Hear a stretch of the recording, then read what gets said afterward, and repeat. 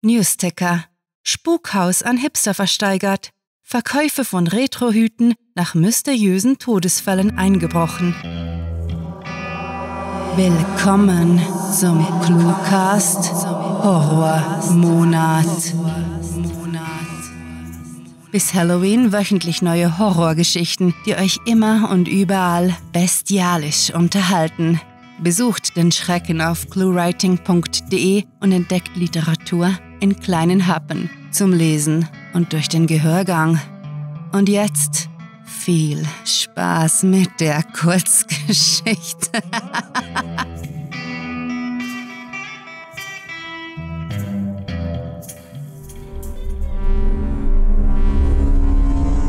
Warnung: Diese Kurzgeschichte enthält Szenen, die auf einige Zuhörer beunruhigend wirken könnten. Mehr zu unseren Warnungen sowie wann und weshalb wir sie anwenden, erfahrt ihr in unseren FAQ unter cluewriting.de/FAQ. Kekse und Tomatensaft.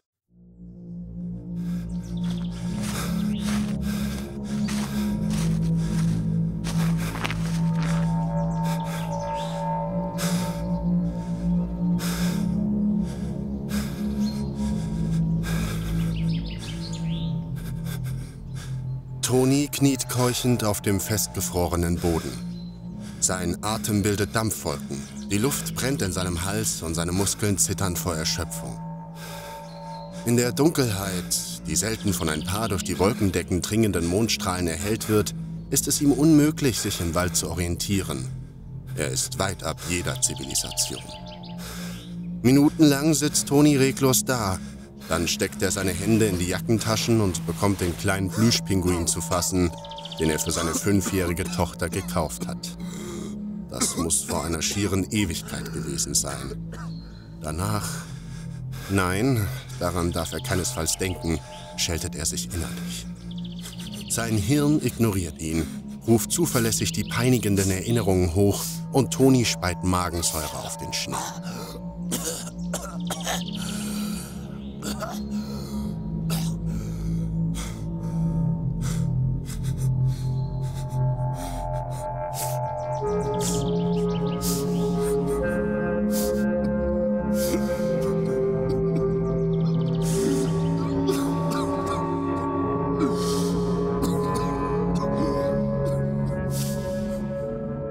Vor mehreren Stunden war Toni in einer Blockhütte auf einem Stuhl gefesselt aufgewacht.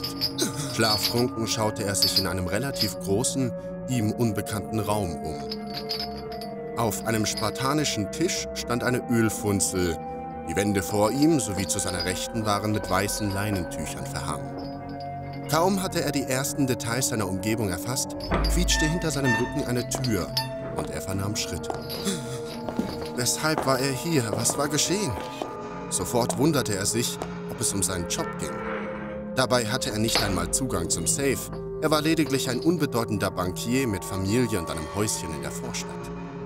Sein Gedankengang wurde unterbrochen, als sich 2 in schwarz gekleidete Fremde, ein Mann und eine Frau, vor ihm aufbauten.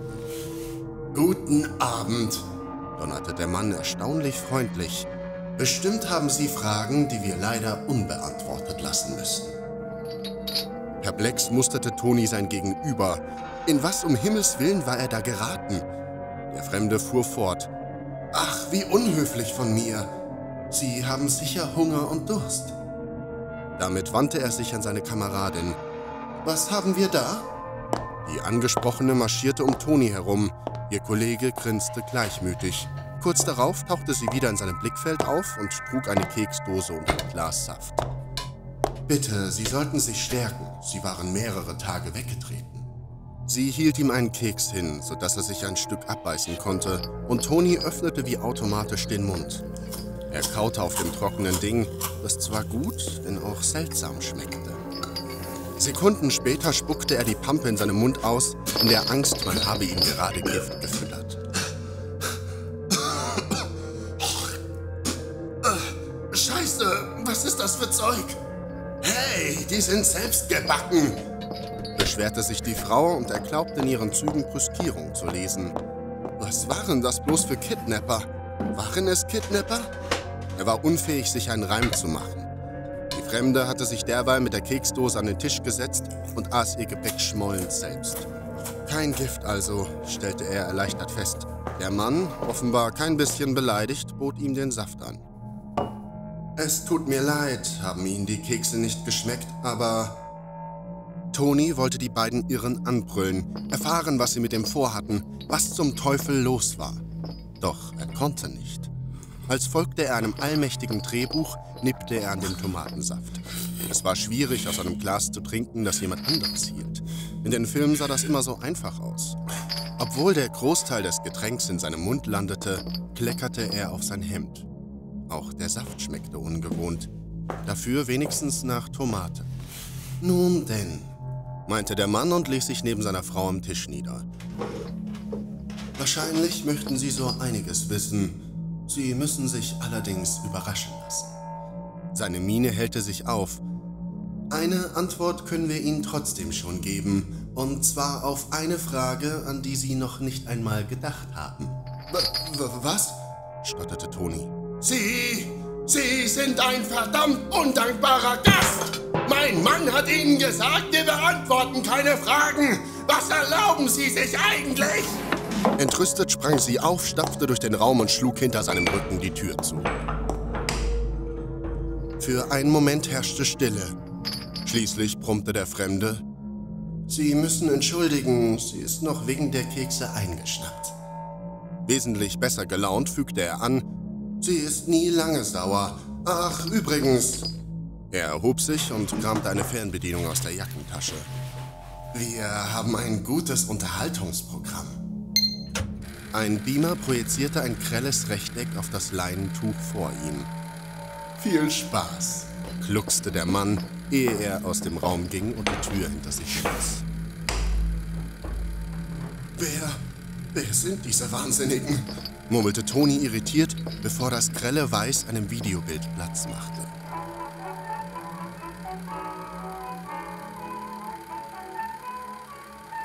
Liebe Zuschauer, tönte ein Erzähler aus dem Off, heute möchten wir Sie in die Kunst der Lebensmittelzubereitung einführen. Alles beginnt mit der Jagd, die gut vorbereitet sein. Entsetzt blendete Toni die Stimme aus, als er das Innere seines Hauses auf der Leinwand erkannte. Die Kamera bewegte sich, ganz so, als suchte ihr Träger die Räume ab. Dann langte sie in der Küche an und zeigte seine Frau Carla, die am Herd kochte. Tracy, das 5-jährige Töchterchen, spielte daneben mit ihrer Holzeisenbahn. Die Beute ist ahnungslos, denn unsere Jäger sind sehr leise und geübt und können sich... Drangen die Worte des Erzählers, der ungerührt klang, in seinen Geist. Toni verkrampfte sich. Das musste ein Albtraum sein.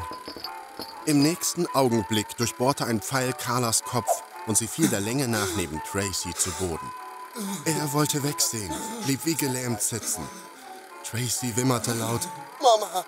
Und Toni schaffte es, die Lider zuzudrücken, hörte dennoch den dumpfen Schlag aus den Lautsprechern dröhnen. Für den Nachwuchs, der meist in der Nähe der Mutter verweilt, reicht normalerweise eine simple Keule, kommentierte die perfekt modulierte Stimme teilnahmslos. Die sachgemäße Schlachtung werden wir in einer separaten Episode zeigen, damit wir zum interessanten Teil unserer Sendung, der Zubereitung, kommen können. Heute Kekse mit menschlichem Hüftspeck und Tomatensaft mit frisch gepresstem... Toni schrie derart laut auf, dass er den Rest des Satzes übertönte.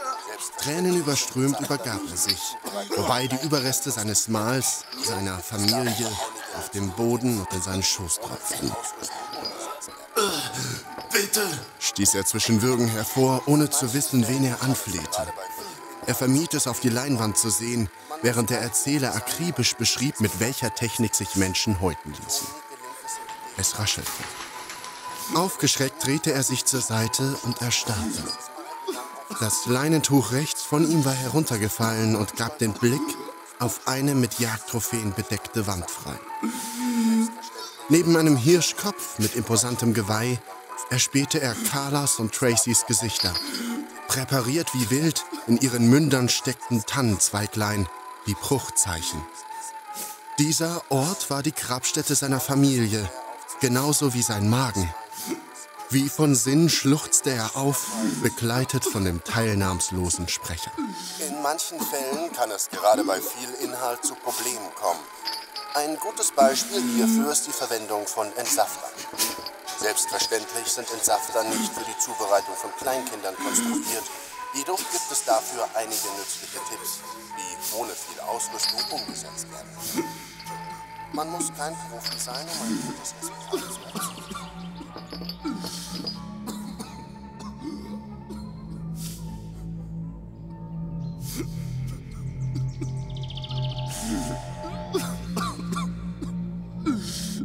Toni gelingt es, in die Gegenwart zurückzukehren. Er will sich nie wieder an diesen scheußlichen Film erinnern, auch nicht an seine Flucht. Er wünschte sich bloß, aus diesem Albtraum aufzuwachen. Matt rappelte er sich auf, stolpert und fällt auf die Knie.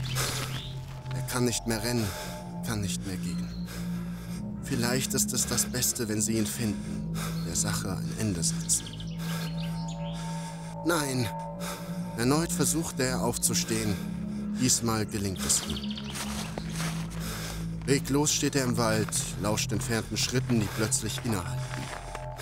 Ein Pfeil durchschneidet die Nachtluft, trifft auf seinen Schädel. Endlich ist er frei.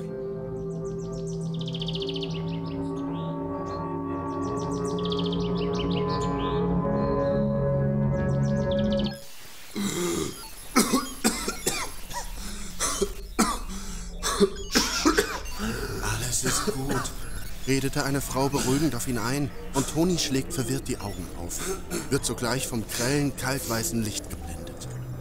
Er braucht eine Weile, bis er die Frau im Laborkittel, die sich über ihn beugt, erkennt. Sie hatten einen Albtraum, säuselte sie und nimmt routiniert seine Frage vorweg. Sie müssen das jetzt für einen Plottwist halten, aber es ist die Realität. Sie sind hier in der Forschungsabteilung. Da kehrt alles auf einen Schlag wieder, jedes Detail. Der Autounfall, der seine Familie ausgelöscht hat. Sein Nervenzusammenbruch, Arbeitslosigkeit, das Trinken, die Einsamkeit.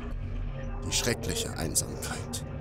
Dann das Inserat, in dem Probanden gesucht wurden, seine letzte Hoffnung. Schlussendlich dieses unterirdische Labor, in dem sie... Was erforscht ihr überhaupt?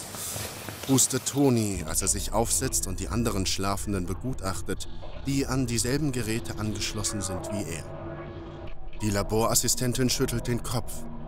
Sie wissen, ich darf Ihnen keine Auskunft geben. Dies ist ein geheimes Programm. Ich kann das nicht mehr, bettelt er. Mitfühlend legt sie meine Hand auf die Schulter. Keine Bange.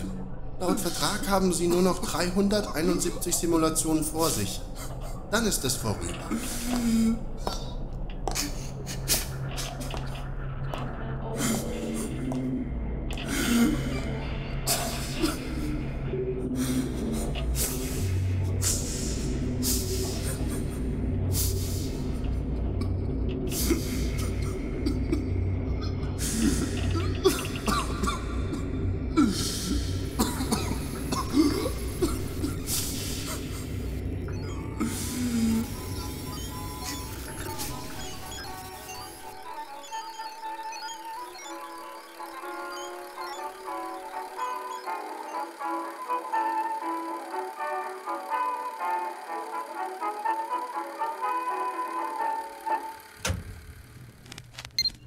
Das war Kekse und Tomatensaft, geschrieben von Sarah.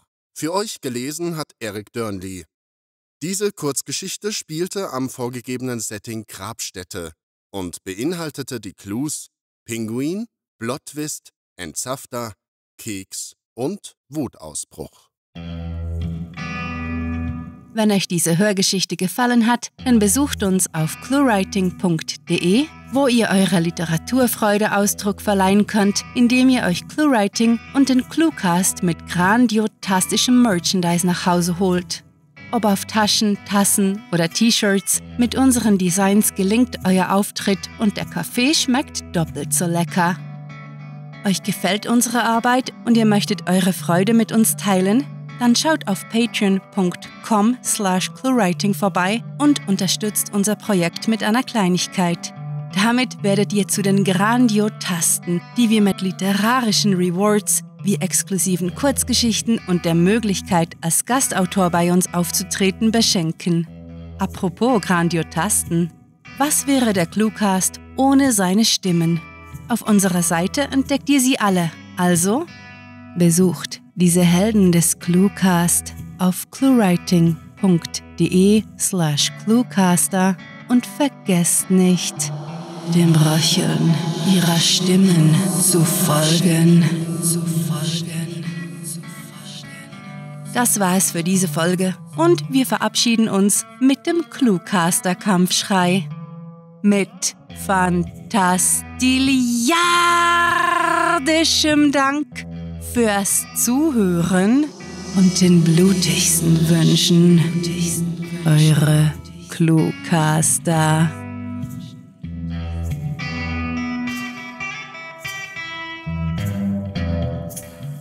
Das Grauen ist real.